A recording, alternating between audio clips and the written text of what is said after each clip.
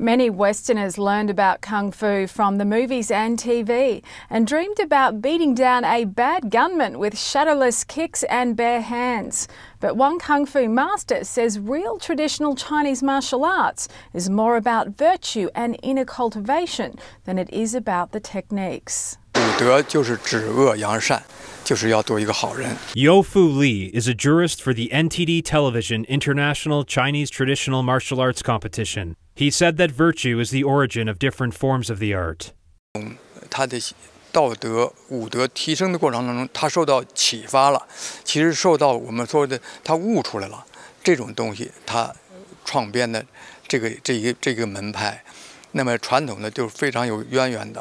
很深奥的这个道理在里边，它和天地宇宙就像中医一样，和天地人是相通的。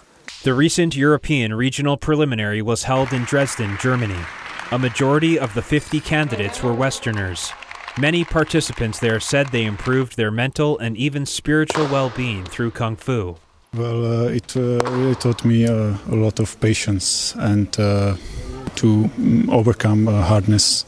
Chi-Kin Melvin from Holland likens Kung Fu practice to Buddhism in that it helped him find his grounding in life. If you got like emotions, problems in your daily life, Kung Fu is always like a rock, so you can always go back to your Kung Fu and just... The Chinese character for martial arts is Wu. It is formed by combining the characters for stop and war.